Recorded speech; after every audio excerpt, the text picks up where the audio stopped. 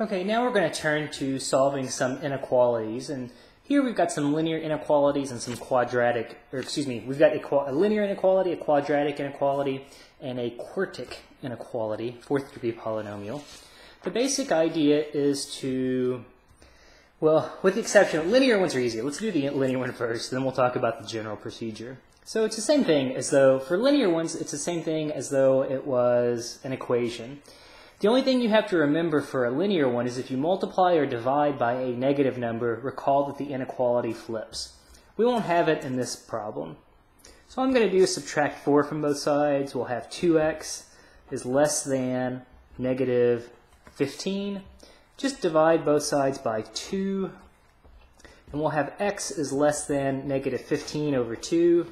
So again, in terms of a number line, there's negative 15 over 2. It says we're using everything less than that. People like to see interval notation a lot of times in calculus. So the solution set we could write as from negative infinity up to negative 15 over 2. You always use parentheses on infinity, positive or negative. And since the negative 15 over 2 is not included, we'll put a set of parentheses around that as well. Okay, so now kind of the general procedure. If you have higher degree polynomials, which we do in this case, typically what you want to do is factor it. Solve the corresponding equation as though it was equal to 0. So let's do that first. And I'm going to take it in a slightly different order. I'm going to make it equal to 0 first. I'm going to try to factor it. So, okay, so this one's not too bad. We can use positive 2 and positive 4. Again, we need two numbers that multiply to positive 8 but add up to positive 6. So the solutions to this equation would be x equals negative 2 and x equals negative 4. I'm going to put those numbers on a number line. So there's negative 4 and negative 2. I'm putting open circles because what I need to do is I can already tell that these solutions will not satisfy the equation. If I put negative 2 in, I'm going to get exactly 0. Well, 0 is not less than 0. Therefore, negative 2 doesn't work. Likewise, negative 4 is not going to be a solution because I get exactly 0. That's what we just determined right here. So again, 0 is not less than 0, so I know that negative 4 is not going to work. Now the idea is from each interval that's left over, we have to pick a number and test it. Okay, so something less than negative 4, how about x equals negative 10? Now you could do one of two things. You could either plug it back into the original inequality. I like to put it where it's factored. So, we've got x plus 2, x plus 4. I'm asking myself when I substitute in this x value, is it going to be less than 0? Well, so I'm just testing negative 10. And the reason why I like to put it into the factored form is, to me, it's less arithmetic. I get to be a little bit more, I would say lazy. To me, it's a little more efficient. It's more clever.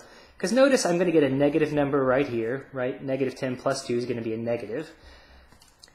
Negative 10 plus 4 is going to be another negative number. Well, a negative times a negative is going to be a positive. A positive number is not going to be less than 0. So what that tells me is that no number smaller than negative 4 is going to satisfy my inequality.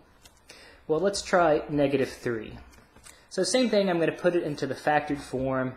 Negative 3 plus 2, negative 3 plus 4. Is that less than 0? That's what I'm asking myself. Well, negative 3 plus 2 is going to be a negative number. Negative 3 plus 4 is going to be a positive number. A negative times a positive is definitely a negative number. And a negative number is less than 0. So any number between negative 4 and negative 2 is going to satisfy my inequality. And likewise, if you take something greater than negative 2, say x equals 0, you could also be thinking about the graph of a quadratic. If it would be another way to do this one. But in general, I think it's good to just test values, because that's what you have to do for higher ordered functions, and you may not know what those look like. So if we try 0, well, we've got 0 plus 2, 0 plus 4.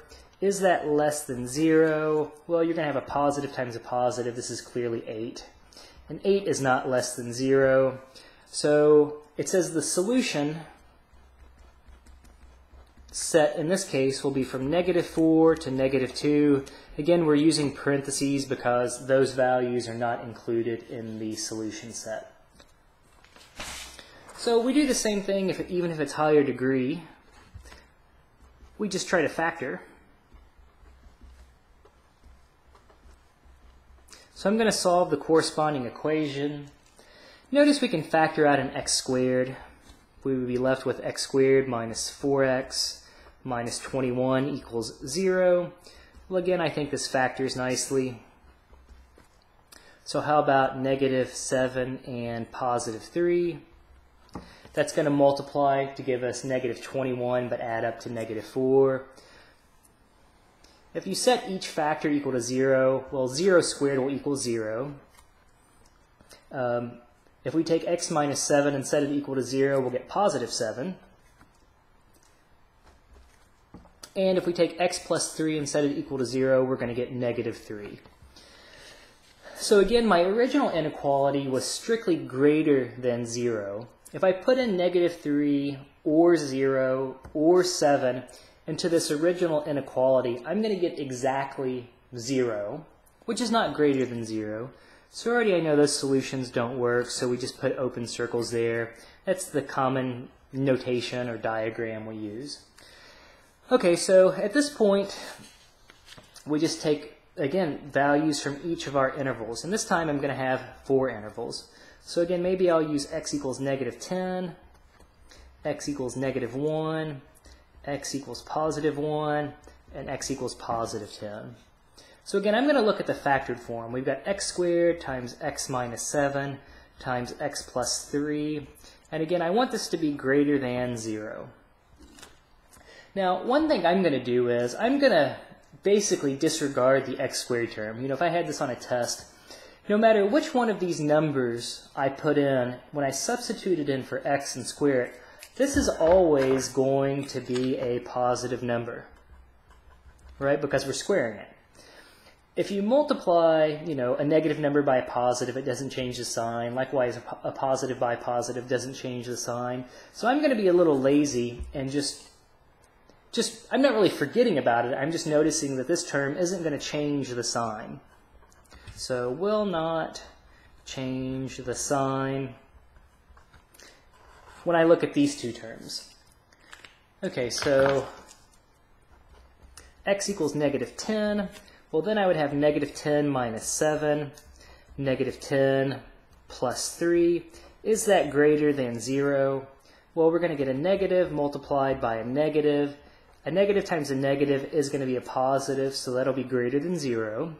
So anything smaller than -3 will work. Oops, I put x equals 1. I meant x equals -1. I think I said that. Hopefully I said that. So let's see, x equals -1. Okay, well, we're going to have -1 minus 7, -1 plus 3. Is that greater than 0? Well, we've got a negative multiplied by a positive. A negative and a positive is going to be a negative number.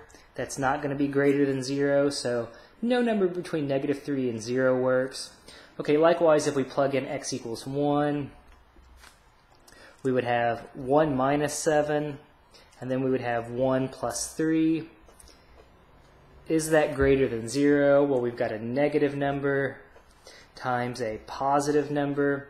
Well, that's going to be a negative times a positive is a negative, which again is not greater than or equal to 0. And if we try, say, x equals +10, we're going to have, well, 10 minus 7, 10 plus 3. That's going to be a positive times a positive, which will certainly give us a number greater than 0. So that will also work. Okay, so to me it says the solution set in this case will be from -infinity up to -3. Again, using parentheses because -3 is not in the solution. Use a little union sign. And then we go from 7 to infinity. So that would be our solution set. So again, you know, obviously if you have lots of zeros, here we had 1, 2, 3 zeros, which gave us 1, 2, 3, 4 numbers to check. If you have 5 distinct zeros, for example, you would have 6 intervals to check. So this is the basic idea though with inequalities. You make one side equal to 0, solve the corresponding equation, put them on a number line, check those values themselves, and then you also have to pick a number from each interval and test it in the original inequality. So a little slow, a little tedious, but that's how it goes, unfortunately. So, alright, I hope this isn't too bad. The same idea, we're going to do the same thing with the other inequalities. We're just going to solve corresponding equations. For rational equations, we'll figure out where it's equal to 0 or undefined, but then we're going to do the same thing. We're just going to make number lines. So, same idea. So, alright, I hope this helps.